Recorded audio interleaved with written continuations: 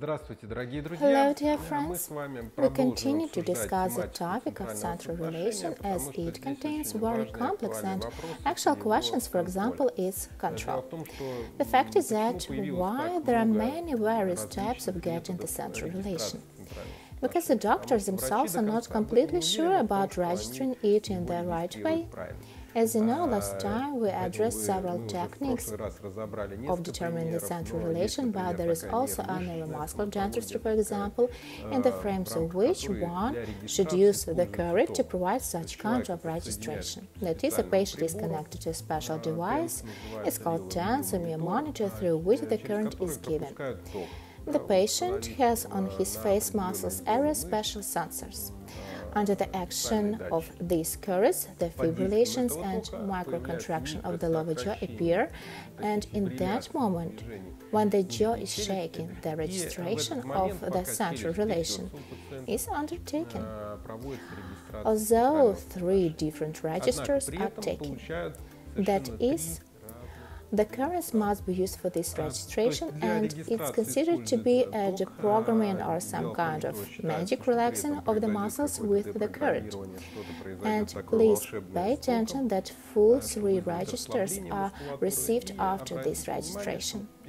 In fact, they are checked in a very strange way, and the entire method is miserable enough and mistaken itself, as a procedure of receiving the registration is undertaken when the patient is electrocuted well, so that at the moment of jaw and muscles is fibrillating, but not after the manipulation, when he should be relaxed after that. Besides that, we understand that the current magnitude is different and many other technical nuances associated with this issue. However, the quintessence of all that you manage to receive three different registers. Can you imagine you give the dental technicians three different registers to manufacture the crowns?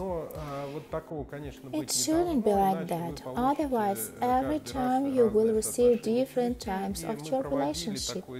And we provide an investigation in which you will register with the device MPI what joint relationship has every type of register.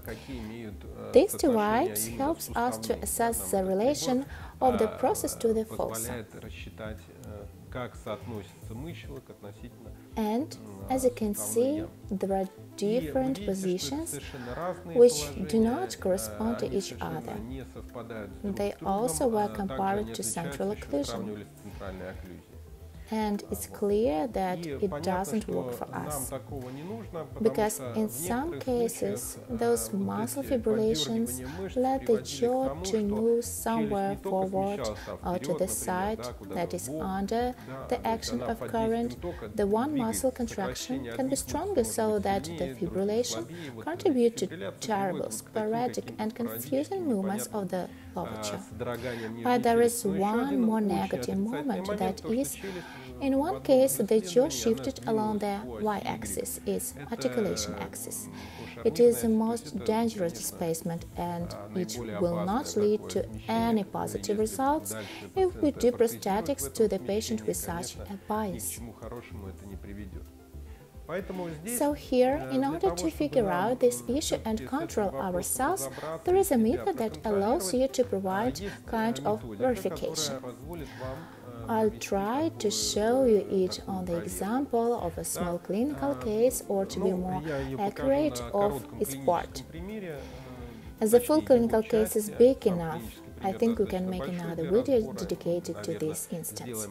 It's a total prosthetics, there is a non-fixed prosthesis on the upper jaw and a zirconium buccal prosthesis with the application of ceramics coating. So, what do we do? Definitely it is a registration of the position of the upper jaw with a face bow, and as you can see, we make some registers of central relation. There wasn't one register. As we did our work in several articulators, we needed several registers. So here is gamma registration, here is SAM, the mount, and a very important point, I do a demountable basement. How to do it, I'll make another video where I show it to you. There is no need to send it to the laboratory. All I need to do is to buy a magnet in a special cup and closing pack. So we need a magnet, and it must be extracted easily.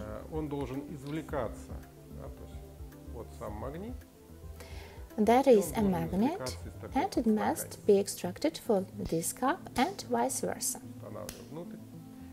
We also use this stuff.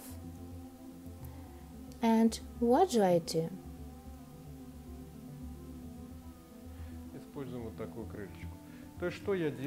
I do that kind of demountable basement. You see in this area it has some irregularities. The fact it is handmade. You see this part is inside the dental cast, but the magnet is in the other part, the basement. Also, I can extract the magnet, then the model I want be retained. It's important for me in cases when I check my registers, so that magnetic biasing won't occur. Therefore, other systems print casts of the demountable basement will be irrelevant. Magnetic biasing will occur and we won't see the relation reproducibility of the register. You see, we have made one register. Here is the 3rd of February and here is the 5th. That is, in 2 days we made another register and we can check the position of the jaws. Just place the models in the articulator.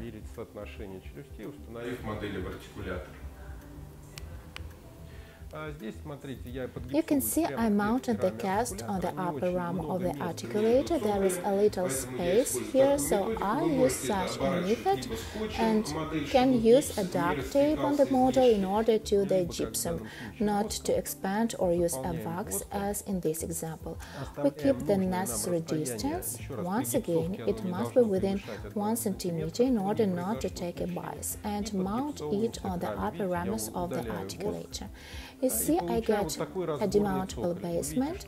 There is a part I can remove, that is a part with the teeth and other prosthesis, and the second part, which is directly mounted to the upper ramus on the articulator. Look, what does it allow me to do? It allows me to transfer the same model to the different articulators. For example, a dental technician uses a stratus articulator where he makes non-fixed prosthetics, but I work with some gamma. And with the help of a demountable basement, I can transfer this model to the different articulators. Here you can see how I remove the lower part with the teeth. Extremely important factor is the possibility of extracting the magnet. That's the reason it must have been in such a cup, because you must be able to remove a magnet out of your basement. Next, you provide a registration of the jaws with the help of, as you can see, the most often I use plate-type kinds of registrage. Here is number 1 and number 2, while the gap between them is 2 days. And what do I do next? I extract the magnet and close the upper ram of the articulator till the second part of our demountable basement. As you can see, I have the absolute convergence when positioning the first register and the second register. That is, the demountable parts of the basement are absolutely coincide. There is no difference between using one register or another while mounting on the articulator. Although they were obtained in completely different periods of time, that is, the use of a demountable basement allows you to determine an extremely important aspect of sensory relation, their reproducibility. Then it gives you a clear understanding that your work is mounted in accordance with the jaw relationship you were looking for, your therapeutic goal. The same relationship is in the patient mouse, as you have achieved here. So to say, this method is quite interesting and quite simple. It gives you confidence that you are at the right time and in the right place.